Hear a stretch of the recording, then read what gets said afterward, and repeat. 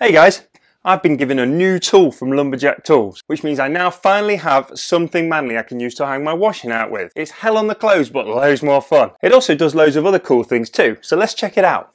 Full disclosure, after seeing my review of my Lumberjack shop vac, the team at Lumberjack asked me if there was another tool I wanted to try.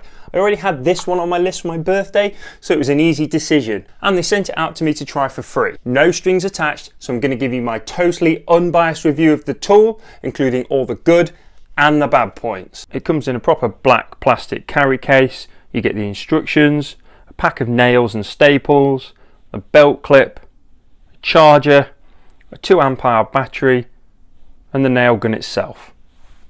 When I was originally researching the various options for nailers, I was looking at either buying a compressor with an air gun or a nailer like this one. The downside of a compressor is that you're tethered by the air hose, and then there's the size and storage of the compressor unit to consider, not to mention the fact that the compressors need to fire up every so often, which can be very noisy unless you spend a lot of money on a quieter one. For my personal requirements, I felt a compressor wasn't necessary and I wanted something more portable. When I did my research into battery operated models, I came across this one from Lumberjack and the Ryobi Airstrike, which also looks excellent. However, at £100 less than the Ryobi, I decided that the Lumberjack was the one for me, as it does pretty much the same thing as the Ryobi and I couldn't justify the extra cost. I also looked into the DeWalt options, as I've got a few DeWalt tools and thought it would be useful, as I already have the battery system, so I could just buy the bare unit. However, at over double the price of the Lumberjack gun, just for the bare unit DeWalt tool, I couldn't justify spending that kind of money. After all, I'm just a hobbyist woodworker working out of my garage, and there's so many additional tools that I could buy with the money I'd be spending on a DeWalt tool. I've had this cheap Titan electric nailer that I picked up a few years ago and I've never been happy with it, as it doesn't seat the nails properly, meaning I always have to go around with a nail set to hammer them in, which is a real pain in the backside. Fortunately, the Lumberjack doesn't have this problem, and the fact that the Lumberjack doesn't have the cord is a game changer, as I never have to worry about making sure that my project is close enough to the plug socket. The first thing I noticed when I picked the tool up was the weight. I guess it's inevitable for a tool that creates such a powerful impact with minimal recoil, but I do think it's worth considering based on the type of work you might be using it for. For general woodworking, to hold things in place when assembling projects and that kind of thing would be fine, but you won't want to be using this for extended periods of time, as the weight in the hand can be significant. Big guns need big guns. So it comes with this belt hook, which can be added to either side depending on which hand you use. But as I mentioned, it is a heavy tool, so you need pretty strong trousers to hold it, otherwise you might lose them. The tool comes either as a bare unit if you're already on the Lumberjack 20-volt battery platform, but if you aren't, like me, then you can get it as a set with a 2 amp hour battery and a charger. What I really like about this is that it's got this feature on the back that gives an indication as to how much charge is left. This is the exact same feature I've got on my DeWalt tools that are more expensive than the Lumberjack ones.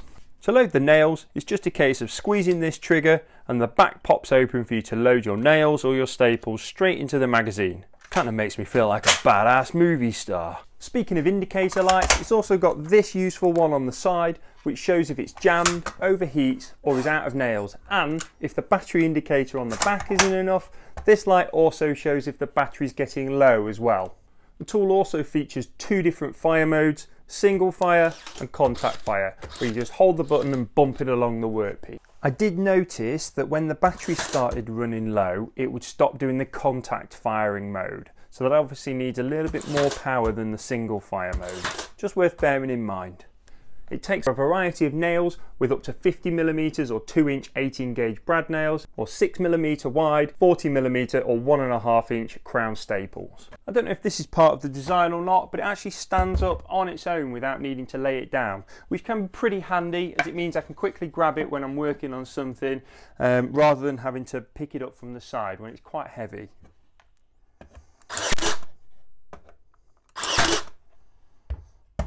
It's also really handy when it comes to storing it away.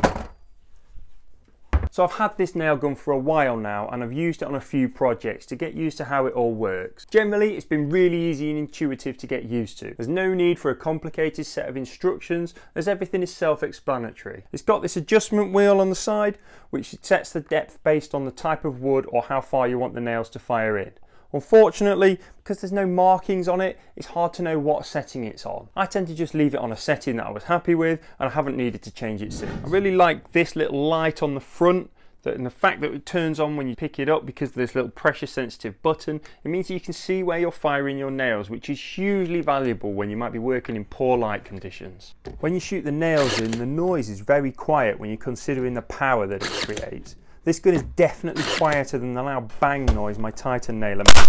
And due to the way that the system is set up, the impact on the wrist and the recoil is drastically reduced. So much so, I can literally just push it with one finger and it's holding fine. The safety nose on the front means that it needs to be depressed before it will fire a nail in, which is a great safety feature, but because it's long it means that I can shoot nails in at more awkward angles, which my Titan nailer just wasn't geared up for. So, would I buy this tool with my own money? Absolutely. It was already one I was looking to buy anyway, and it hasn't disappointed. It helps you to get through your glue ups and that kind of thing much easier. But if you want to find out which glue is best, you should click right here. I'll see you next time.